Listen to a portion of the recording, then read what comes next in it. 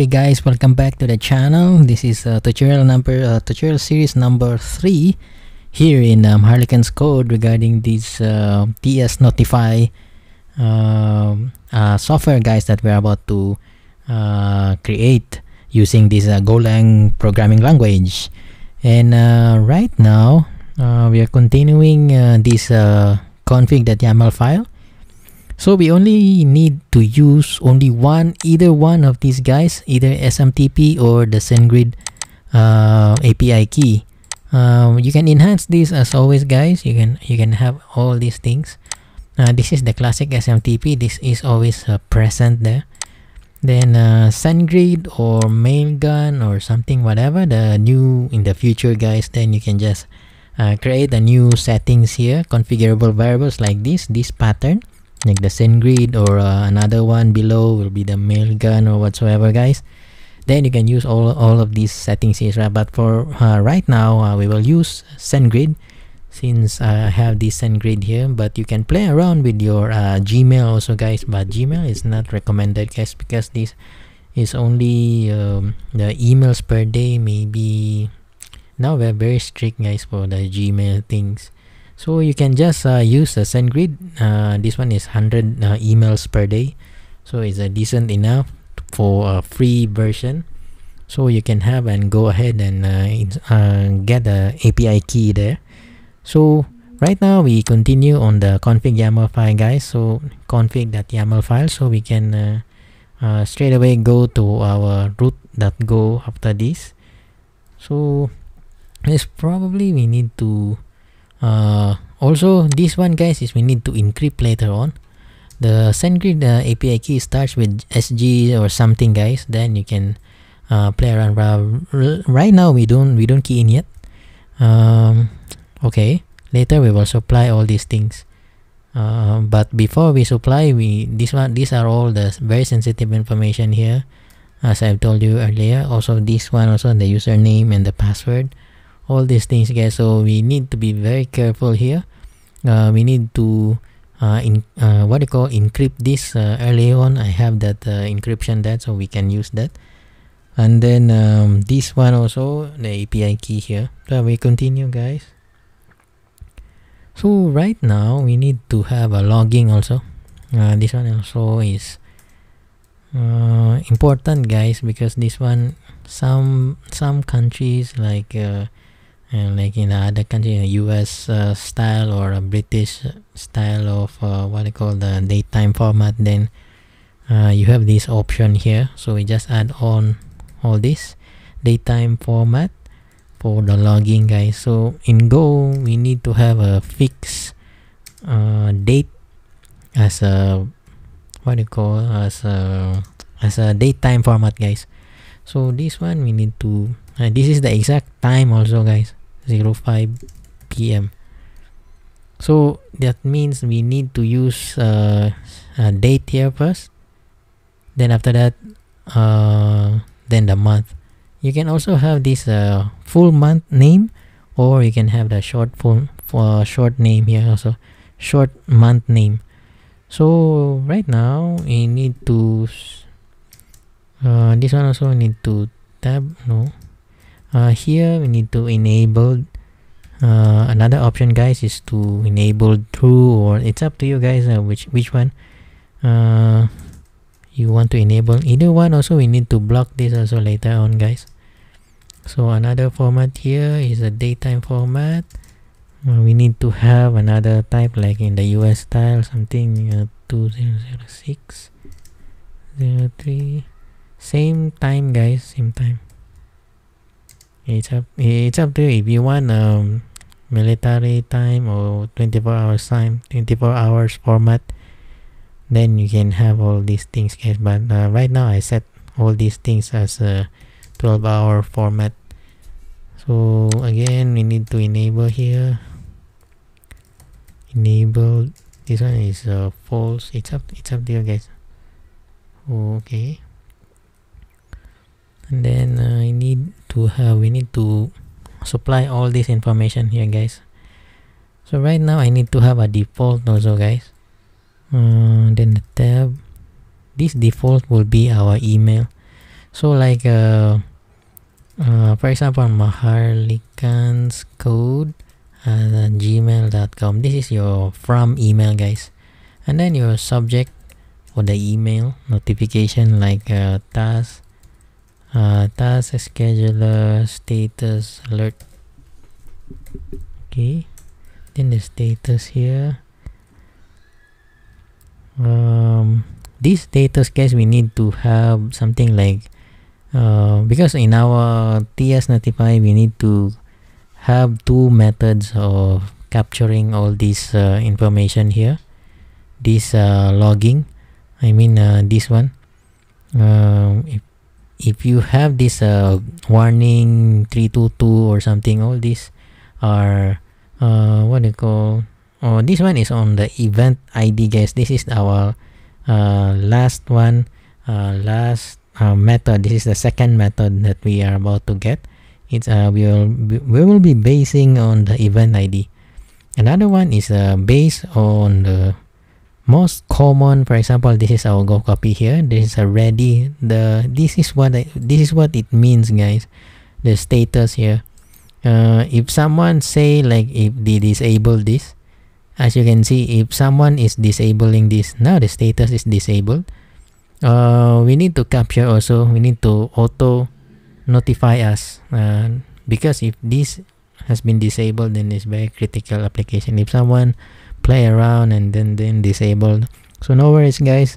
This will auto notify our based on our TSNotify program. So if someone disabled, then automatically in real time, in just a millisecond delay, then it will capture all this thing.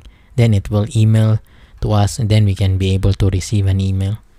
So this is the thing, guys. So what we're going to do now is this is the status, one of the first method, guys, to capture, but it's up to you which method you want to implement. So at this point I need to put something like what do you call this, the common status here, guys. So what I'm going to do is like a fail or warning. It's up to you, guys. You can remove all these things later. Like here also is disabled. You can put also ready, but this one will definitely will auto keep sending you. You always receive email notification, but every time it's running. Also, if you want to capture already all the standard status here thrown by the task scheduler, guys, then you can all have this or running or something like this. If I enable back, then it will send again the email notification. Then if you want to run this, like this one is running now, the status, then it will it's up to you if you want to capture this running also. Okay, guys, so if you want to refresh, there are two methods here. As you can see, there is another one. There is a logging here. If you enable the Windows Task Scheduler logging, definitely there is a 102 event ID. This one also we can capture by the second method, which is the based on the event ID that we want to trigger. Like if you want to trigger the 102 for this task item, then definitely we can the TSNotify will send us an email. So there are two methods, guys. So now we want to go back here. This thing is running ready, but we don't need this, guys, because this one will keep sending us. Then our 100 per day will be when we finish will be done. Okay, so we continue. Here is a monitored task. Okay, so we need to have this. Another, okay, is a tab. We need to tab also here. Yeah, must be tab. Hold on, guys. Okay. Okay, then another one is the monitored task. And then we have two here also, guys. So the first method and the second method. So the first method should be we need the task name, guys. These are all things. Like for example, in our case here is we have this go copy md. Actually, we don't need this in because this is a Go program in our previous discussion, but I just want to have some sample and demo here. You need to capture the exact name here, guys. You copy this name, okay, and then I close, then I put back, then the name should be here. This name, task name, will be used when will be used to send an email, guys. Then there is a task name in the details, all these things. Then we can have this information. Then the recipients, guys. Recipients. These are all array also. For example, I have something like I want to receive an email from one of my email address. Okay, then you put comma there. Then for example, support@ipaskill.com. For example, guys, these are all my emails here. And then the what do you call another one? You just copy this, guys. If you do, sometimes need to be not to be always typing.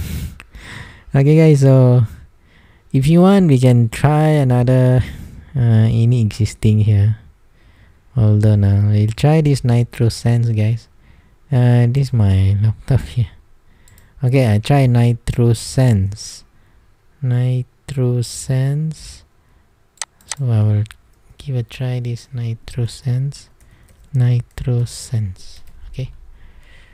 So at this time, I will just receive email from my another email or any email that you want to put there in the under the recipients there. This monitored task will be used like this one, guys. This is for the fail warning and the disabled one. This is not the event ID based notifier here. We just follow based on whatever the status will be thrown. For example, this NitroSense or my go copy here, whatever is the status there. If someone disabled, this is the status here, guys. This is what it means here, not the event ID. The event ID is 102, all these things it will be thrown. So the event ID is more detailed, guys. This one is more on a generic kind of thing.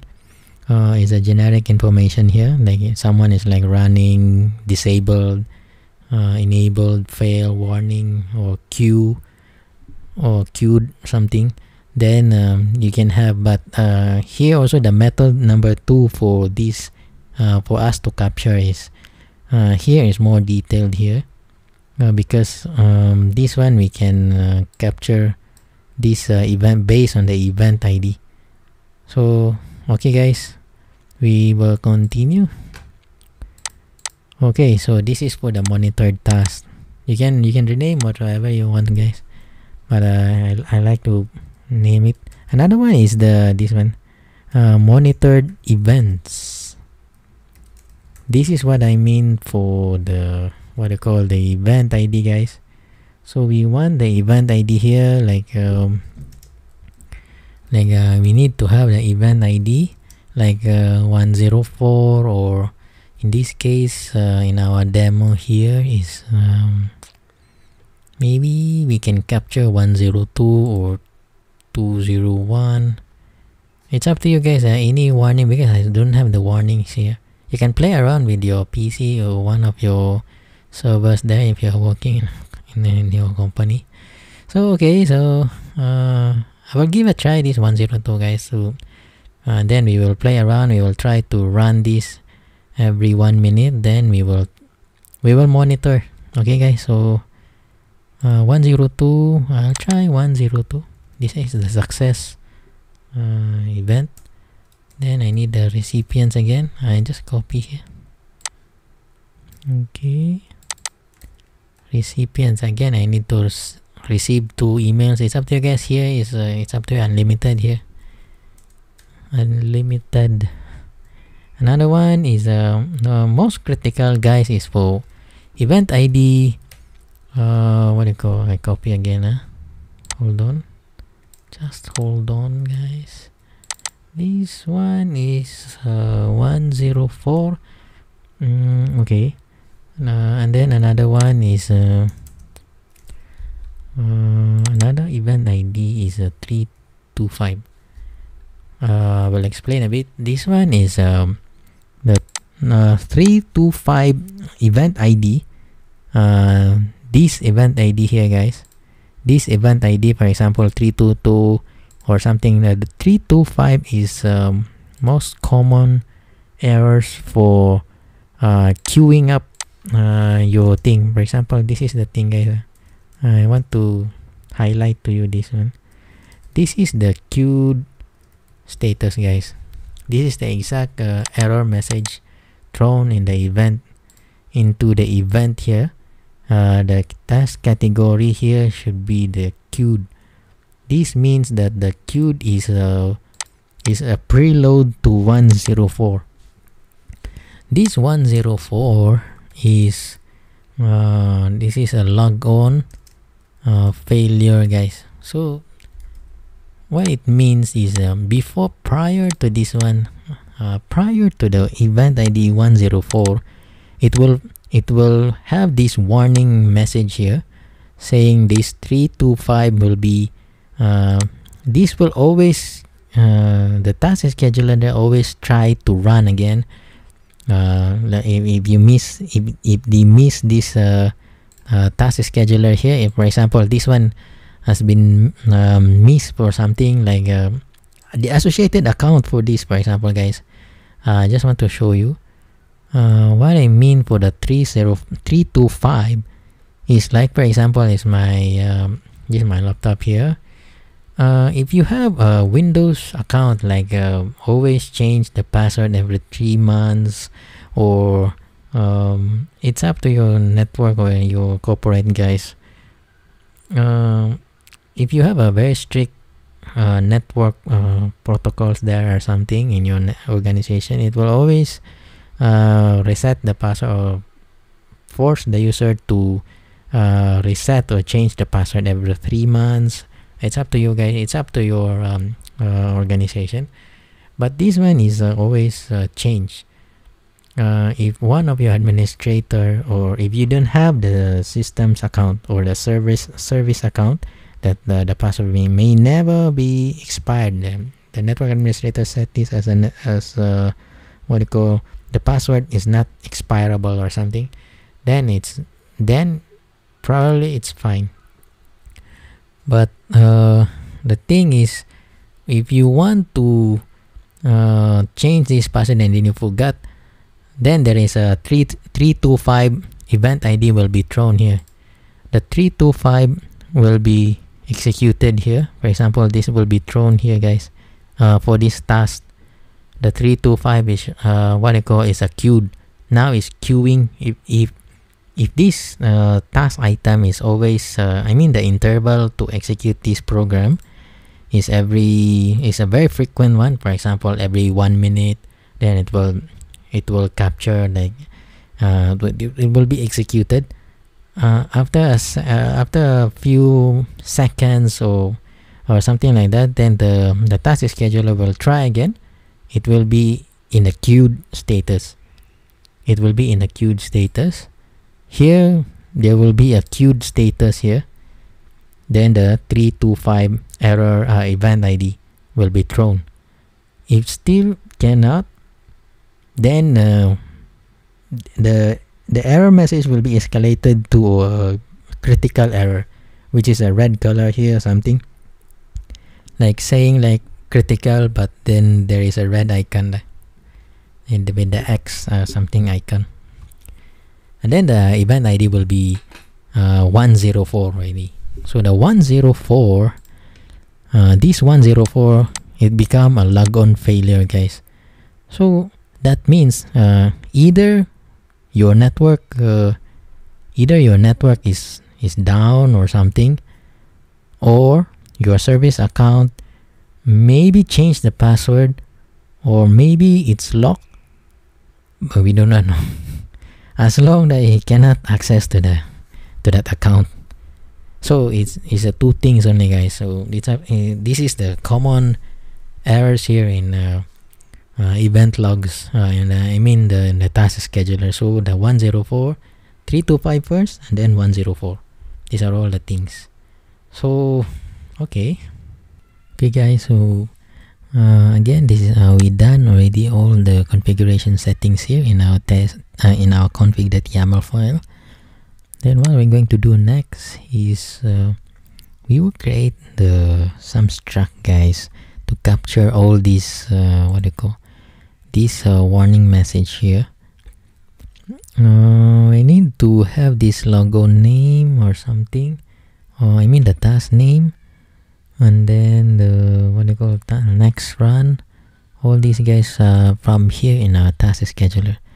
So in our here we need to trigger. Okay, I scroll a bit. These are all some information here. So what we're going to do, if for example this go copy here,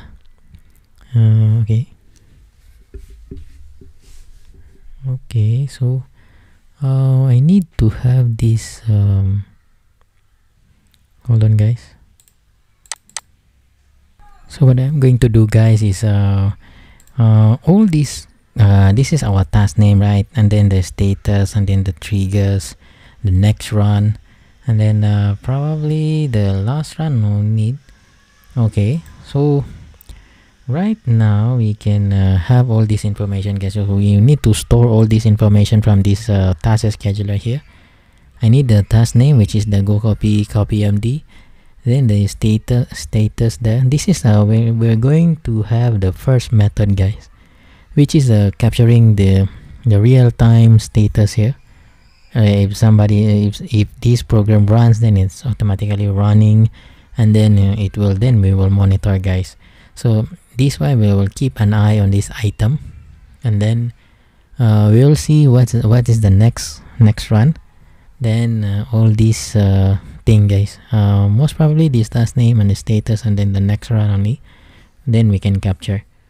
So right now we need to go to my thing here. I need to have a struct, guys. This is what we call this one is this is for our monitored task, guys. So I just name it as a standard or something like SMStatus. Okay, SMStatus. Sorry, guys, this one is SMStatus. Then there is a struct. Then we can have this task name here, and then the task next runtime, and then the task, we need also the task status, then the string there, and then I need the recipients, guys, to capture all that recipients emails there, recipients, and then I'll just put this as an array of strings here. And then I need some status. This is our internal status, but I still need to make it this one is a boolean, so exportable, guys. So this is probably, I need this as stores the email. So probably we need to store the email here for the broadcasting status, guys, for each triggered events. So these are all the things here. Also I need a map, because we need to store this into the map.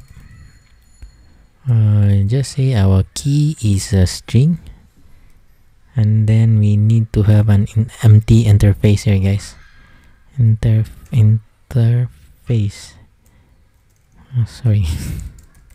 interface. So all these things, then st here as usual, guys.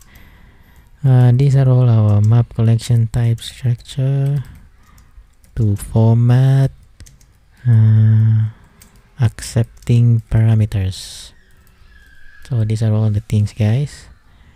And then we also need this another struct here. This is the SMStat. This is the real one, guys. So we need to store all these things. In my previous discussion, we have these guys. We tackled all these things. We store a map with an interface value there. So and then we store all the data there into our map, and then we use that what they call to encrypt the thing, guys. Yeah, later I can remind myself. Okay, guys, sorry about that. Just continue status, and then the map string, and then we need a byte. I remember now, guys. This one is for our encoding and decoding, for using this GOP encoding, guys, in which is a built-in package in or built-in library in Golang. So this is very good, guys, because this is very unique in Go. We can use this GOP encoding. This is very powerful encoding, guys, because this one is really fast and reliable, guys. This is built in in Golang programming only. You cannot find this into the other programming languages, so probably they don't have only in Golang. So this is very unique in Golang, so we need to utilize that one, and very fast, because this one is more on the network side. We need to encode the data there. Then you can have all the struct data, and then you can encode it into the this kind of encoding, which is the GOP encoding in Golang. This one requires a byte. Okay, so this one in our previous discussion we have these guys. So if you just jump here, probably I recommend you to go back to my first other video there, in my previous videos, and getting started with Golang, so you can catch up in our discussion here. But for those who are catching up, then no worries. Okay, guys, so we have some okay, we need, as usual, I need to put this stat uses the map to store in memory, guys. So this is in memory. Our program is very fast, guys. Okay, we don't need to worry about you need a database there. This one is not applicable, guys, because if you this is in real time. Probably if you always query to your MySQL database or whatsoever database or SQL server, it's not a good way. If you want to always query there, then keep then probably your SQL server might be hanging there or something. But it's not good, guys. It will be overloaded something. So in this program we don't have a database, but we have a what they call a memory database. This is what they call we're storing it in the map using this GOP encoding, guys. So this is very powerful and unique in Golang. So okay, what I call now is about keeping the email. Okay, what do you call this? Okay, now it's a broadcasted email broadcasted, guys.